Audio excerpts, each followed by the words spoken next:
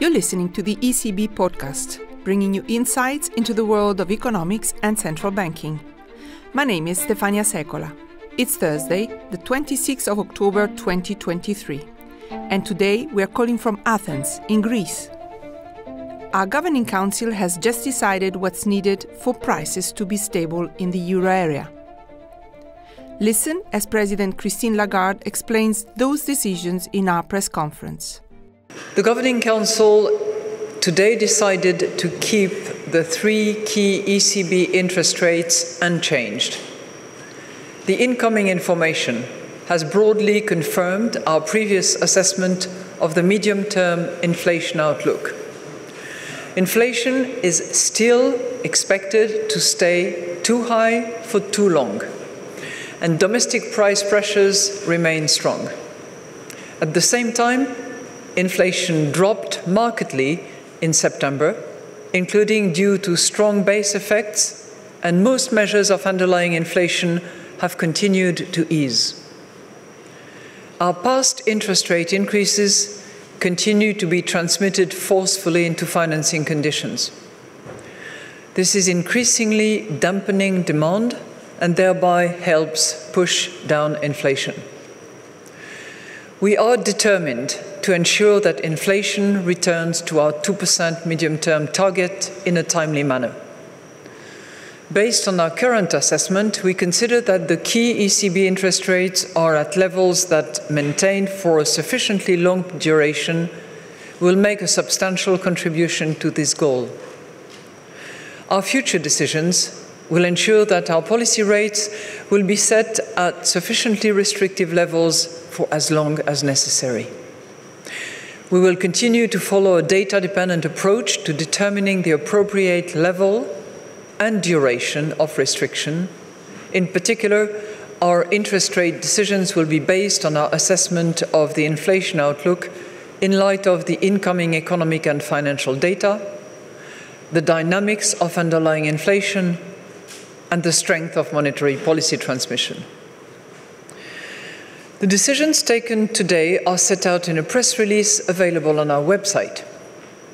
I will now outline in more detail how we see the economy and inflation developing, and will then explain our assessment of financial and monetary conditions. The euro area economy remains weak. Recent information suggests that manufacturing output has continued to fall. Subdued foreign demand and tighter financing conditions are increasingly weighing on investment and consumer spending. The services sector is also weakening further.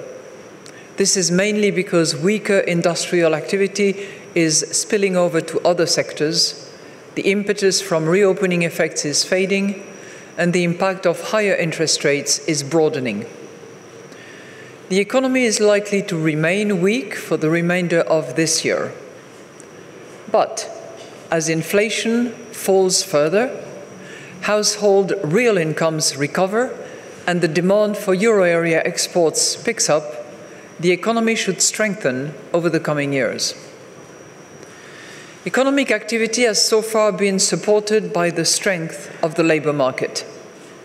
The unemployment rate stood at a historical low of 6.4% in August.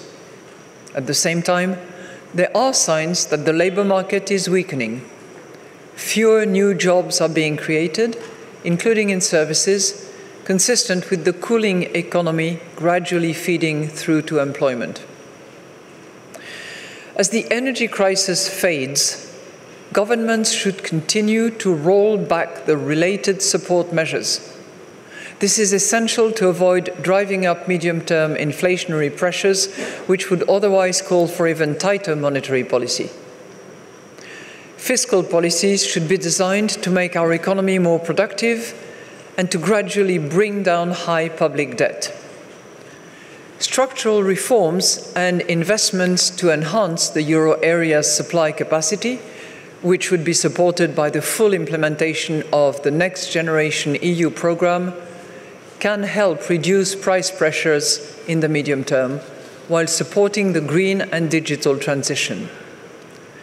To that end, the reform of the EU's economic governance framework should be concluded before the end of this year, and progress towards capital market union and the completion of banking union should be accelerated. Turning to inflation. Inflation dropped to 4.3% in September, almost a full percentage point lower than its August level. In the near term, it is likely to come down further as the sharp price increases in energy and food recorded in autumn 2022 will drop out of the yearly rates. September's decline was broad-based. Food price inflation slowed again, although it remains high by historical standards. In annual terms, energy prices fell by 4.6%, but most recently have risen again and become less predictable in view of the new geopolitical tensions. Inflation, excluding energy and food, dropped to 4.5% in September from 5.3% in August. This fall was supported by improving supply conditions, the pass-through of previous declines in energy prices, and the impact of tighter monetary policy on demand and corporate pricing power. Goods and services inflation rates fell substantially to 4.1% and 4.7% respectively, with services inflation also being pulled down by pronounced base effects. Price pressures in tourism and travel appear to be moderating. Most measures of underlying inflation continue to decline. At the same time, domestic price pressures are still strong, reflecting also the growing importance of rising wages. Measures of longer-term inflation expectations mostly stand around 2%. Nonetheless, some indicators remain elevated and need to be monitored closely. Let's turn to the risk assessment. The risks to economic growth remain tilted to the downside. Growth could be lower if effects of monetary policy turn out stronger than expected. A weaker world economy would also weigh on growth. Russia's unjustified war against Ukraine and the tragic conflict triggered by the terrorist attacks on Israel are key sources of geopolitical risk. This may result in firms and households becoming less confident and more uncertain about the future and dampen growth further. Conversely, growth could be higher than expected if the still resilient labor market and rising real incomes mean that people and businesses become more confident and spend more, or the world economy grows more strongly than expected. Upside risks to inflation could come from higher energy and food costs. The heightened geopolitical tensions could drive up energy prices in the near term, while making the medium-term outlook more uncertain. Extreme weather and the unfolding climate crisis more broadly could push food prices up by more than expected. A lasting rise in inflation expectations above our target or higher than anticipated increases in wages or profit margins could also drive inflation higher, including over the medium term. By contrast, weaker demand, for example, owing to a stronger transmission of monetary policy or a worsening of the economic environment in the rest of the world amid greater geopolitical risks, would ease price pressures, especially over the medium term. Looking at the financial and monetary conditions now. Longer-term interest rates have risen markedly since our last meeting, reflecting strong increases in other major economies. Our monetary policy continues to transmit strongly into broader financing conditions. Funding has become more expensive for banks and interest rates for business loans and mortgages rose again in August to 5% and 3.9% respectively. Higher borrowing rates, with the associated cuts in investment plans and house purchases, led to a further sharp drop in credit demand in the third quarter, as reported in our latest bank lending survey. Moreover, credit standards for loans to firms and households tightened further. Banks are becoming more concerned about the risks faced by their customers and are less willing to take on risks themselves. Against this background, credit dynamics have weakened further. The annual growth rate of loans to firms has dropped sharply from 2.2% in July to 0.7% in August and 0.2% in September. Loans to households remain subdued, with the growth rate slowing to 1% in August and 0.8% in September.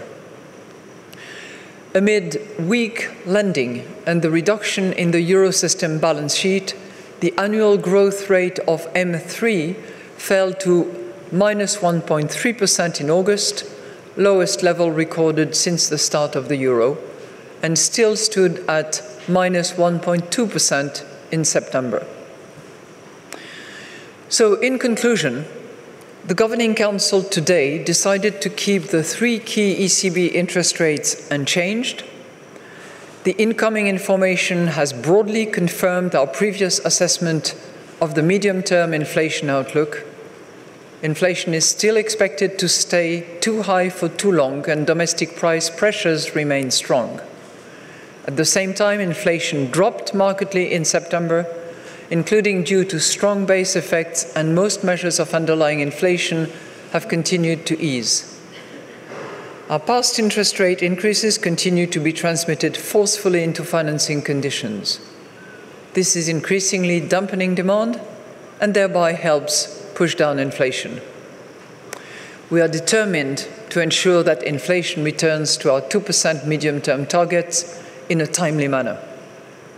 Based on our current assessment, we consider that rates are at levels that, maintained for a sufficiently long duration, will make a substantial contribution to the timely return of inflation to our target. Our future decisions will ensure that the key ECB rates will be set at sufficiently restrictive levels for as long as necessary to ensure such a timely return. We will continue to follow a data-dependent approach to determining the appropriate level and duration of restriction. In any case, we stand ready to adjust all of our instruments within our mandate to ensure that inflation returns to our medium-term target and to preserve the smooth functioning of monetary policy transmission. Would you like to know more? Please check the show notes for visual material about our Governing Council decisions and the full transcript of the discussion with journalists during the press conference. The next press conference will be on the 14th of December 2023. In the meantime, stay tuned for new episodes. You've been listening to the ECB podcast with Stefania Secola. If you like what you've heard, please subscribe and leave us a review. In the spirit of Europe, I'd like to end in Greek today and say, Iste panidin. Until next time, thanks for listening.